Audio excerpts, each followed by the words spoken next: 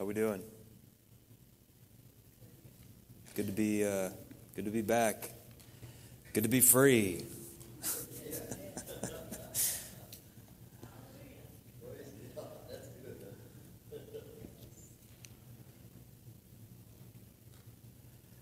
The Word of God said, all who live godly in Christ Jesus shall suffer persecution.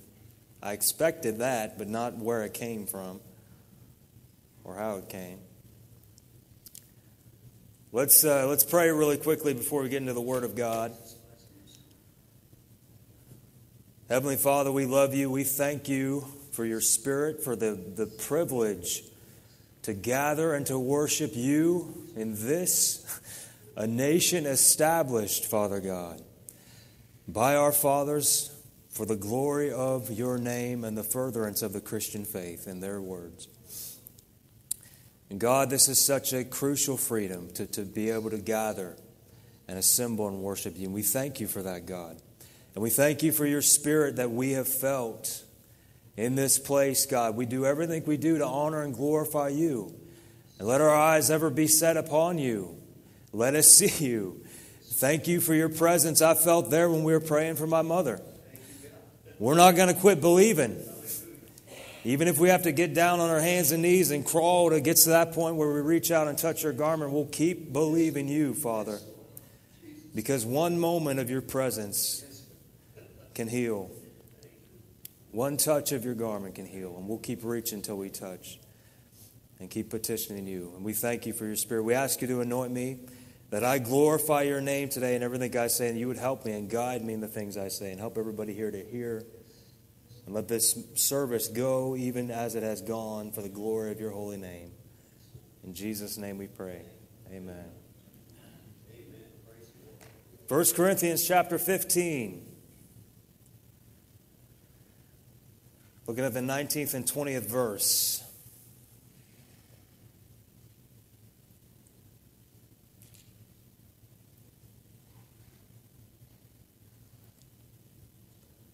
Paul the Apostle. I made sure not to bring my water with me today. Keep that. Abstain from the appearance of evil. Paul said this, verse 19 and 20. He's talking about the resurrection primarily. And addressing some who denied it, I suppose. I don't know. But either way, these are inspired words. Paul said, if in this life only we have hope in Christ, we are of all men most miserable. But now is Christ risen from the dead and become the firstfruits of them that slept.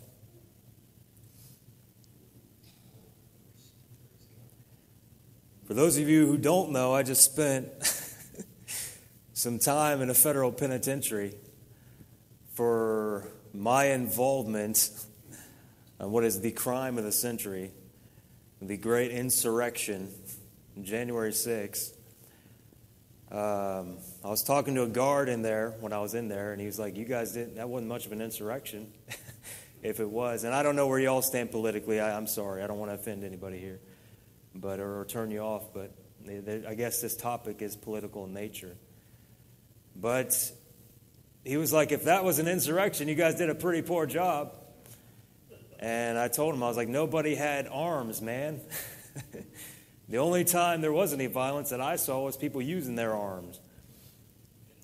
And the true patriot is figuratively a son of Patrick Henry. And he said, give me liberty, give me death. You don't show up with your bare hands if you're trying to overthrow the government. Just let that sink in. That narrative is trash. And it is a lie. It's fake news. Donald Trump's famous phrase. Fake news. But the judge was seemingly merciful to me. He only sentenced me to 2 weeks in a federal penitentiary. I was only there for 10 days because I had already served 2 law days in Columbus, Ohio, in a federal place up there.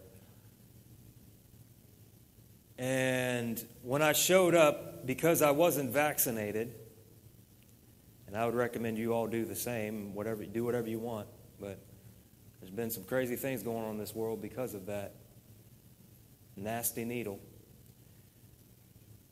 Because I wasn't vaccinated, the first thing they did when I showed up, they were like, take off all your clothes. I stood in front of this big guy, completely unclothed. Please don't use your imagination. And he checked every little part of my body. Touch your toes and cough. That's what he told me while he stood behind me. And then they dressed me in orange. And because I wasn't vaccinated, they put me in solitary confinement. I'm not exaggerating. For quarantine. They said I'd be there for 5 days. I was there by myself for 7 days. All I had was a Bible, 3 meals a day, and just me and Jesus, really. But after 7 days, they moved me down to another place. They called it the SHU, the segregated housing unit. And I had a cellmate. His name was Calvin. And I talked to him. He asked me why I was there. I was like, well, I went to a political rally, and I guess I was kind of in the wrong place, wrong time. And explained to him my charges. And he was like, they put you in a federal penitentiary for a misdemeanor? I was like, yeah. He apparently had made quite a bit of money selling some pretty big named drugs, like millions of dollars. And he could not believe I was there for what I was there for. For a little bit of perspective, we pled guilty to parading and demonstrating without a permit. The law enforcement literally let us in the building. I'm not trying to be rude or disrespectful to anybody. I love them and pray for them. I probably would not have gone any further than I went had I not lost the group I was with, the two I was with. We got to the steps. I had no idea anybody was even going to the Capitol that day. But before Mr. Trump, President Trump, got up to speak, we were there just mingling around the crowd.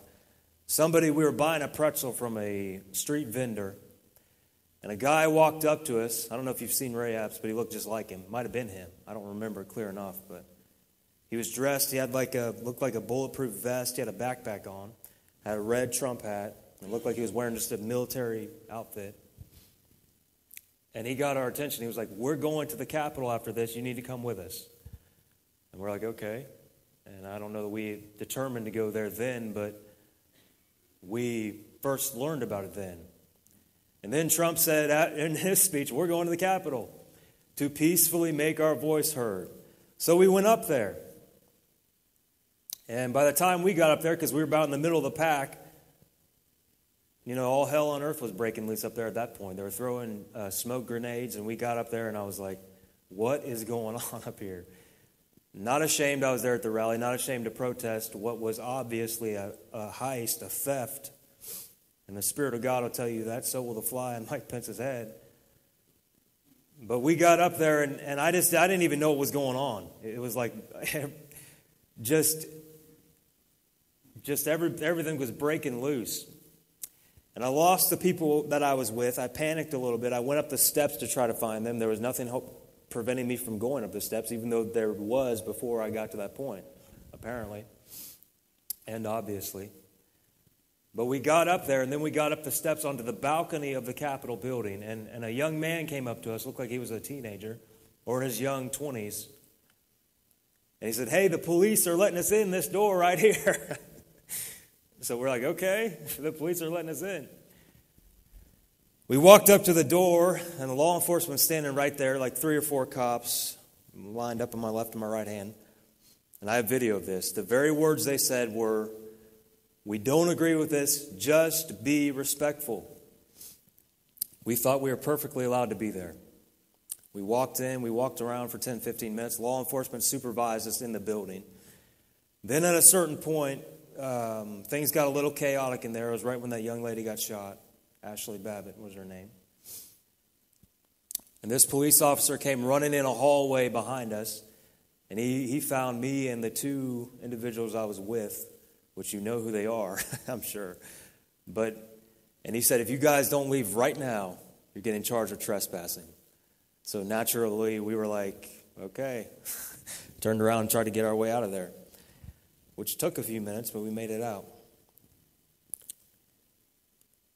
But They came, arrested me a couple months later, and I mean, when they say you're allowed in and then come and say if you don't leave, you're going to be charged, you don't think you're doing anything wrong.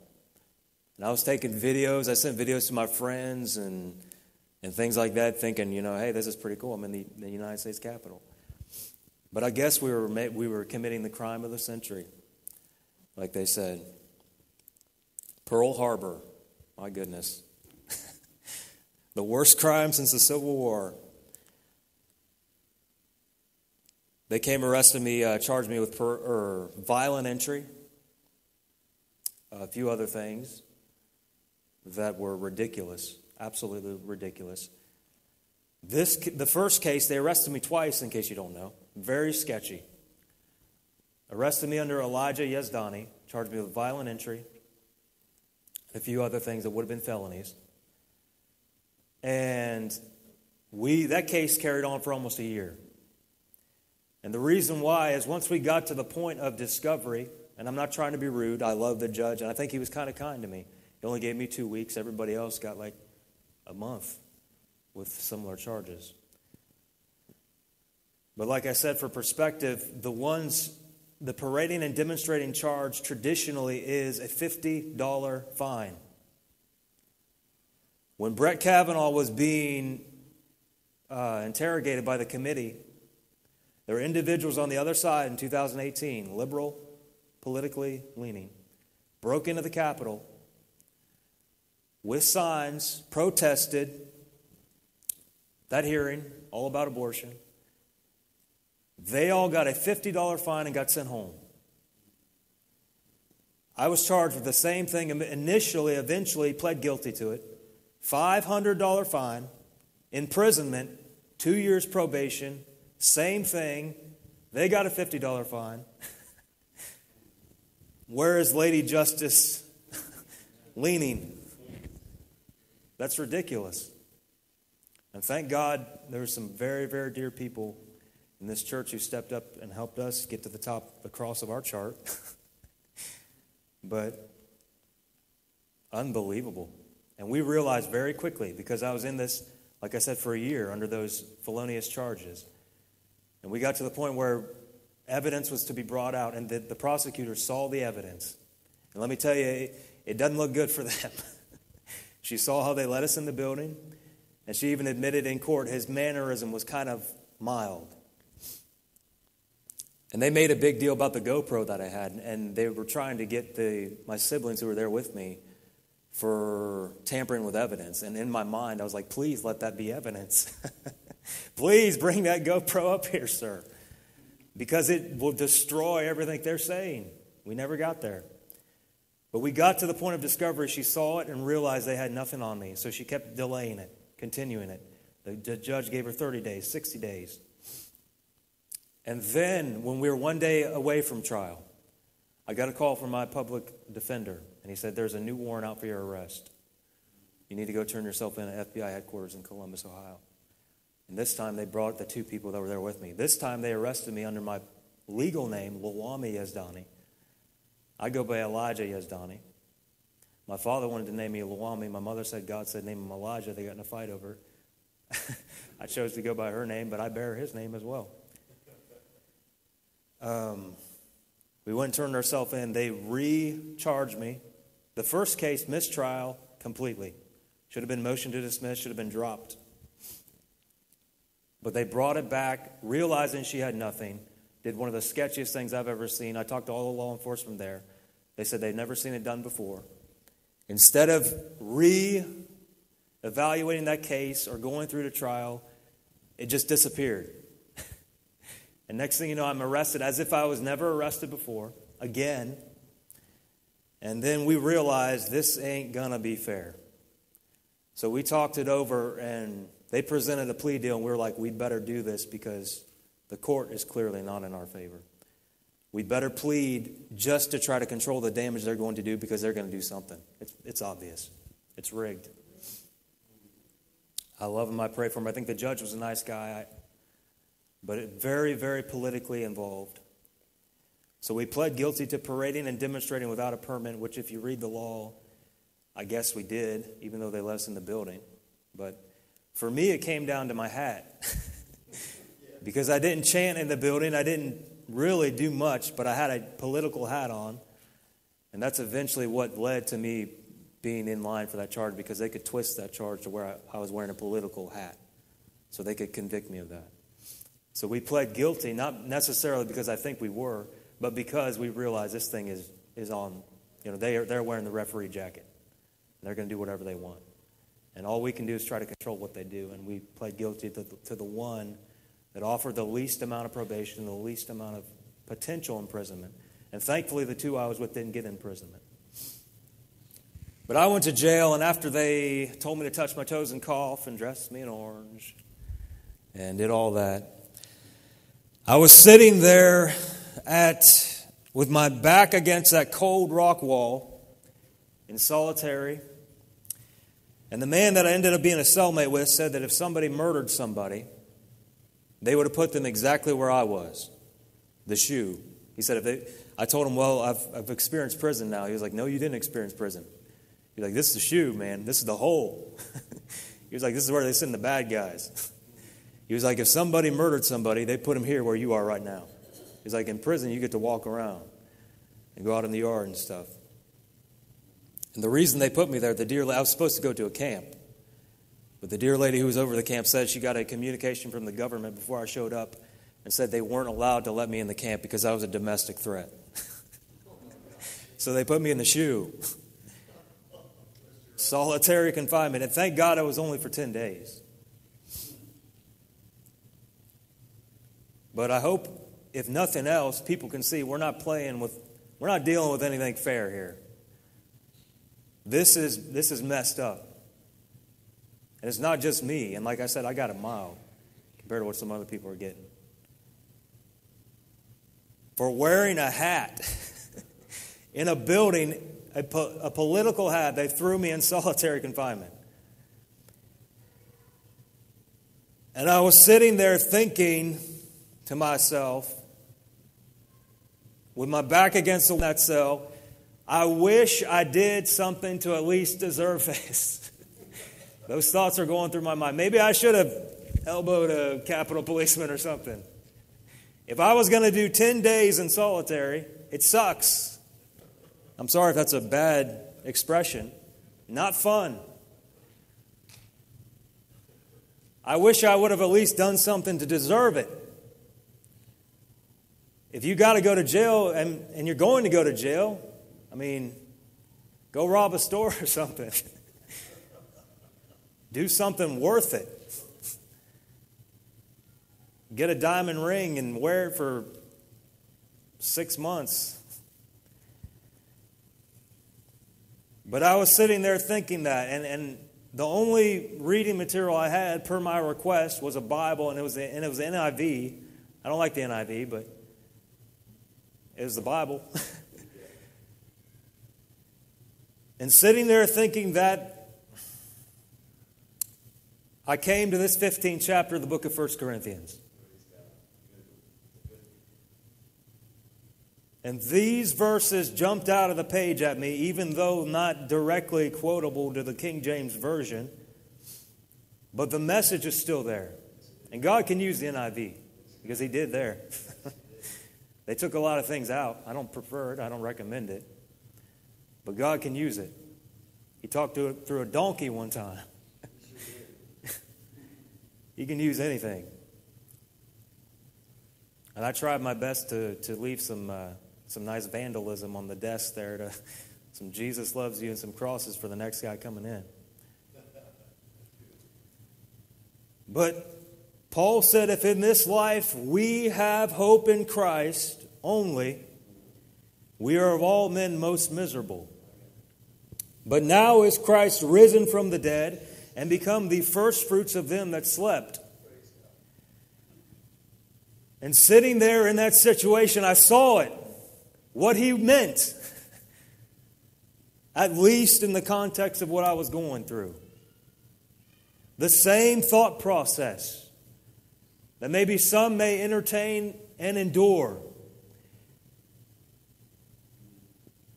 Is it really worth it? Many are the afflictions of the righteous. In this world you will have tribulation. All who live godly shall be persecuted. And in the middle of all that, in the middle of the solitary confinement that serving God can find you in, not literally, the thought may come to mind, is it worth it? And if I was going to be treated like this in this life, I wish I did something to deserve it. If in this life only we, Paul details and isolates a select group, we have hope. We are of all men. So he separates somebody from everybody. We. And the we is we. We. The child of God, the Christian, the follower of Jesus Christ who denied himself, taken up his cross. This is not an easy way. We're climbing uphill to get to heaven sometimes. He's God of the hills and the valleys. We have a cross to carry, and the devil has targeted us. We have a spiritual fight to fight, a fight of faith. This Christian life is not easy.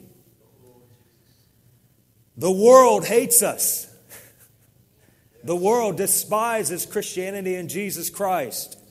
They don't mind other religions. They're tolerant with them. But come the way, the truth, and the life, they don't like Him.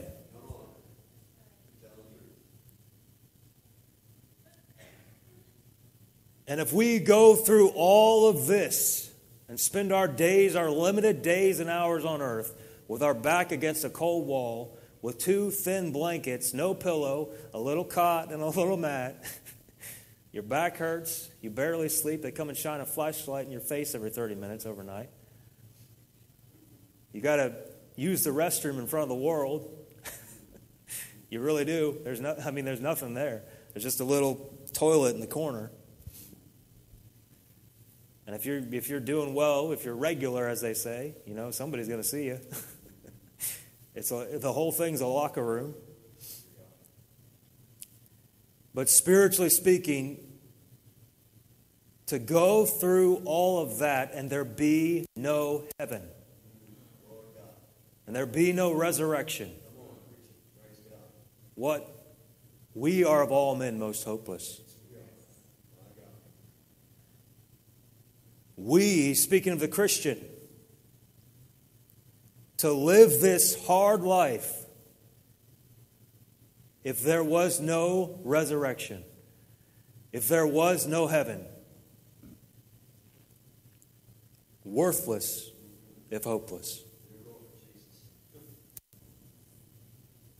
Some of the things some of us have gone through, no doubt the devil brought it against us and caused it. We would not have gone through it if we were not serving Jesus Christ. We went into a figurative solitary confinement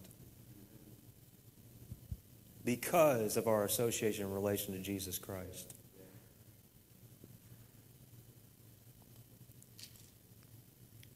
Before I go on, let me say this, though. I got to make this clear. It is a hard life, Christianity. It is a hard life. And believe me, especially if you're a minister, I never knew some of the things I've known until I started trying to preach for God. Some of the battles, I never dealt with it. Never. This man, he's fighting hell for you guys.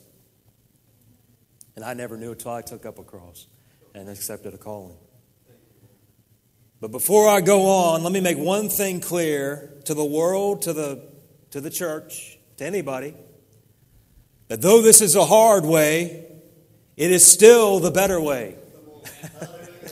It is still the best life you could live. We are free. The song says, if you've been walking the same old road for miles and miles, if you've been hearing the same old voice, tell the same old lies, if you've been trying to fill the same old holes inside, there's a better life. There's a better life. It may be hard, but this is the best thing going in this world. I'm not addicted to drugs. I'm not an alcoholic. I'm not running around the world trying to have the one-night stand with every woman I see. I am free. I am free. I am free in Jesus Christ. Whom the Son set free is free indeed. This is the best life. The life of sin may have some pleasures, but it does not compare. I talk to God on a daily basis, and He talks with me. They'll walk the same old road for miles and miles and never come to a point of anything. I've already arrived, and I'm on the straight and narrow way. I'm going somewhere.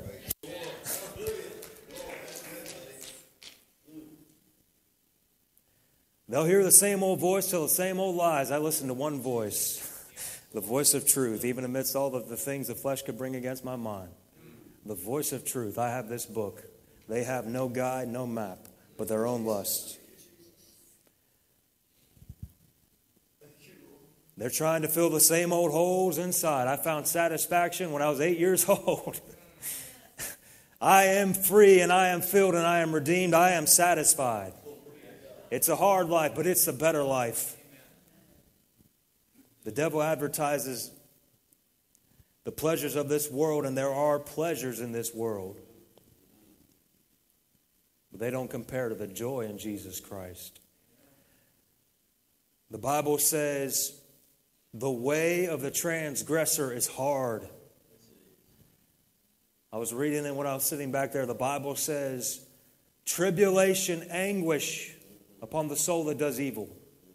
But glory and honor and peace to those who do good. We may fight hell. We may have some battles. But this is the better life. And there is a better life of the two. And only we have it. Only we have it. But even so, we have the promise of heaven. We're not slaves to sin. We're not burdened down. We are free, but still, we are persecuted and we go through things that other people would not go through. And if there was not a heaven, if there was not an ultimate goal, if there was not a reason, it would be worthless. If we're just going to die, if we just live and die and nothing happens, what's the use of going through all this? We may get to live a life without addiction and get to not have to go through some of the things a sinner would go through. But if you're going out anyways, you might as well eat and drink because you're going to die.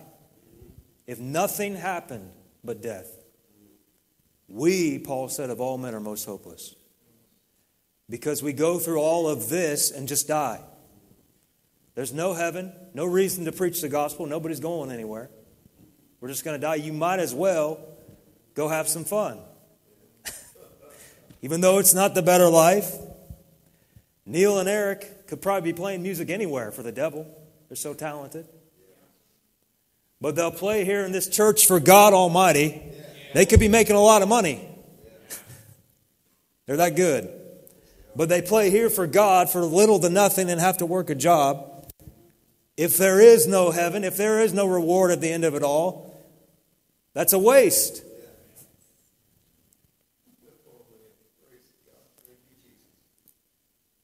But now is Christ risen from the dead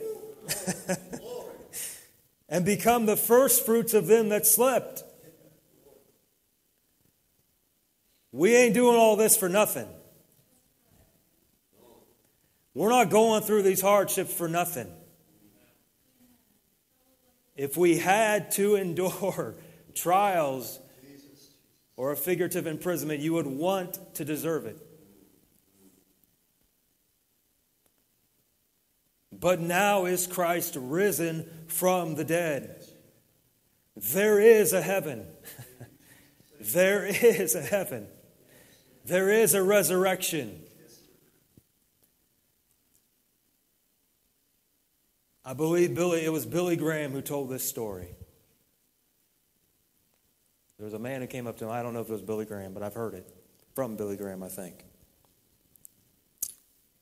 As a lot of people have heard a lot of things good from Billy Graham. He said a man came up to him one day, and I believe he's an atheist, and he was kind of debating with him. And he said, Billy, if he was telling him there's no God, there's no heaven, there's no hell, you know. He was basically saying, if in this life only we have hope, you are of all men most miserable, to Billy Graham. And he said, Billy, what if you get to the end of the way? There's no heaven, there's no hell, there's nothing. He said, Billy, I don't believe there is a God. And the Spirit of God dropped a nugget of truth in Billy Graham's heart. And Billy told him, and I think it was him, he said, if there is no God, if there is no heaven, if there is no hell, when we get to the end of the way, he said, even though I could have enjoyed some things, he said, I will have lost nothing, and you will have lost everything.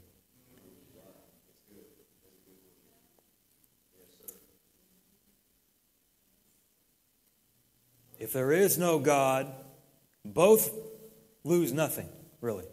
You just die. We brought nothing into this world, we'll carry nothing out. But if there is a heaven, and if there is a hell, they have lost everything. And we have gained everything. Either way, we got nothing to lose.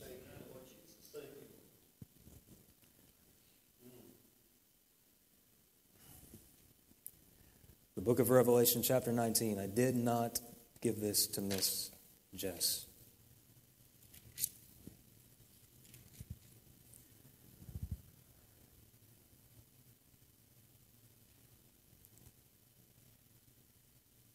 John said this.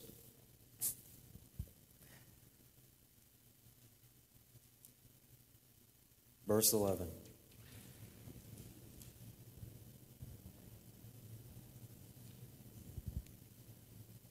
He said, I saw heaven opened, and behold, a white horse. And he that sat upon him was called Faithful and True, and in righteousness doth he judge and make war. His eyes were as a flame of fire, and on his head were many crowns. And he had a name written that no man knew but he himself. And he was clothed with a vesture dipped in blood, and his name is called the Word of God. Incidentally, I was talking about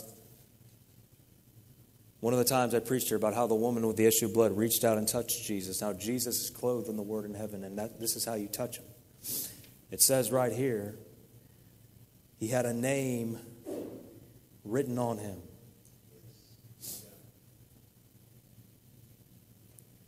That no man knew but himself, wearing that name, a type of his word. The 14th verse, and the armies which were in heaven followed him upon white horses, clothed in fine linen, white and clean. And out of his mouth goeth a sharp two-edged sword, that with it he should smite the nations, and he shall rule them with a rod of iron. And he shall tread the winepress of the fierceness of the wrath of God Almighty. Oh, no, this is the verse right here. And he hath on his vesture his clothing, and on his thigh a name written, King of Kings and Lord of Lords. In case you don't know, friend, we win. It's written right there. We win. We win. We win. In the typology of the book of Revelation, when you're clothed in white, you went through everything and you won it. That's the garment of victory. Everybody who knows Jesus Christ truly and names His name and believes His name is going to be there with Him. The trump of God shall sound, and the dead in Christ shall rise, and we which are alive and remain shall be caught up together to be with Him in the sky. And then sometime following that, this will occur. Jesus Christ is coming back. Jesus Christ is coming back to rule and to reign this world. If in this life we only have hope, we are of all men most hopeless. But Christ is risen from the dead. And He not only rose, He conquered every enemy. And the last enemy that will be destroyed is death. And He's coming back to take over this world. And if you believe in Him, you will rule and reign with Him forever. We're not going through all this for nothing. Some of us do endure some tough things, especially if you're in ministry. But we are not going through any of this for nothing. And the Bible says the sufferings of this present time are not worthy to be compared to the joy that shall be revealed in us. Jesus rose from the dead. That tomb is still empty, but now is Christ risen from the dead. As I've said before, if corruption wants to win, they've got to get Jesus. You can handcuff me, put me away, and think you're keeping somebody from doing something to you. Good luck. It's not me you got to worry about. He's going to ride on a white horse and do away with all evil. Unless you can put Jesus Christ back in that tomb, you're not going to get very far with evil in this world. He is risen from the dead, and He is Lord of all. And we win. We win. We may have to go through some things. This is an evil world. We may have to suffer persecution. I didn't plan on being persecuted. Of all things, I wouldn't want to be persecuted for politics. But God encouraged me with that and let me know that it's about the gospel. It's all about the gospel. And that's the only reason I was there, really. I love President Trump. I know he was cheated out of that. But the freedom the devil wants in everything that he's planning in this nation is to take the freedom right here. From that man and from anybody who will stand up here. Or even on the street. I talked to a man, a good friend of mine, and I won't mention his name, but he was like, once he saw certain things happen in this world, he was like, man, you guys should have burned it down when you were up there. After some of the things Biden has done, I was like, yeah, I didn't have any matches with me. Good Lord.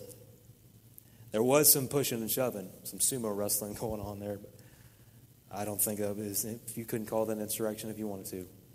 The police honestly started a lot of it. The crowd would be out there chanting. And there was people that broke in the building. There's video of that. I didn't see it myself, but there's people literally that broke in the building.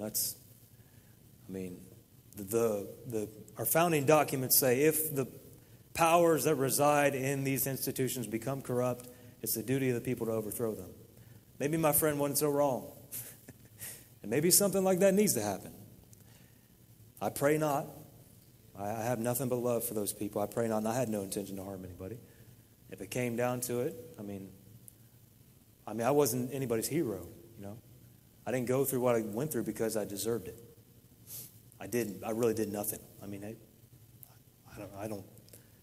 not trying to embellish the story because I didn't do anything. I wasn't a hero. I just was kind of there, protesting a crime that many, many troubles have come to this world through. The Lord revealed that to us. Not detail. I didn't know war was coming. I had dreams about war coming. But dreams about God telling me the things that are coming, not telling me exactly what if this guy gets in office, and he did. And look at the world now. I don't know the truth about Russia versus Ukraine. I don't think Russia's as evil as they say. You can get mad at me, but I don't want war anywhere. But all I know is that definitely wouldn't be happening if Mr. Trump was in there. That guy don't mess around. He's the same guy that stood up there and said, Soleimani is dead. Trust me, they wouldn't have messed with him. And he would have kept order and peace on earth, I believe. But we just pray for peace on earth, and we know Jesus is coming. The things we're seeing are probably directly from this book. But we win. I pray for our legislators. I don't hate them. I have no intent to harm anybody. But we win. We win. We're not going through anything we're going through. I'm not speaking politically. I'm speaking spiritually. The things you guys endure on a daily basis are comparable to that, because you could have the same thought. That I'm going through this for nothing. But there is a land of pure delight. There is a heaven. We're not on our way to hell. We're not on our way to hell. The loved ones that have gone on, we're going to meet them again. Because of this very thing for which we are troubled. The name of Jesus Christ. There is a resurrection. There is eternal life. Jesus didn't die. He died and rose from the grave. It's a complete story. And this time is going to pass. When Paul wrote those words, whenever he was feeling that was, I believe, 2,000 some years ago. Look how quickly it went for him. Troubles don't last. We got the best deal here and we got the best life. It is worth it. And the song says it will be worth it all when we see Jesus. We win. We win. Let's ask the Lord to bless this conclusion. Lord, we thank you. We love you. We pray that you encourage us and anybody who may be thinking that this fight of faith at times is not worth it. I can only imagine what it will be like when I walk by your side. What a day that will be when my Jesus I shall see. Not only do we have the first fruits, God, we are going to eat of the fruit and possess it. Lord, I just want to thank you that in this hopeless, depressing, discouraging, dark world, you cared about us and you gave us a hope. You could have forgotten about us. You could have left us here to die and go to hell. But you so loved us that you gave your Son that we would not perish but have everlasting life. Thank you for that cup you drank of. Father, give us a new glimpse of heaven. We will lay our heavy burdens down one of these days, and we will be together forever with you. Give us a fresh glimpse of heaven, a fresh glimpse of eternity. Put eternity in our eyes again. Let us fix our eyes on those things unseen, Father God, for we have an eternal hope. We thank you. We love you. Bless this congregation of this church and provide the needs, Lord, that Tammy was talking about. We thank you and we love you, Lord. And in Jesus' name we pray. Amen. Amen. Good job. Oh, God is so good, isn't he? In spite of all the stuff we don't understand, God's still good.